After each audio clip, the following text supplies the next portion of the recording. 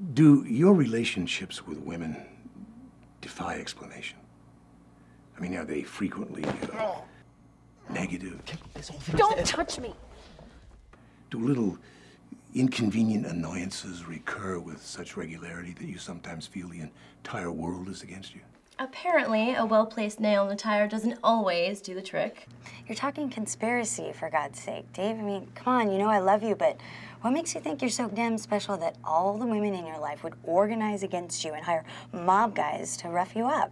And from what I know about you, when you're with a woman, you treat her like gold. It's exactly what I'm saying. It all fits.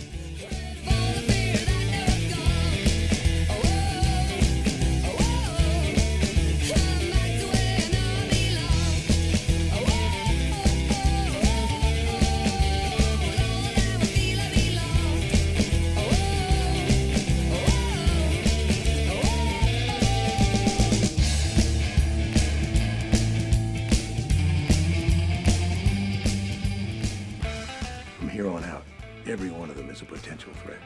Anyone. Every woman.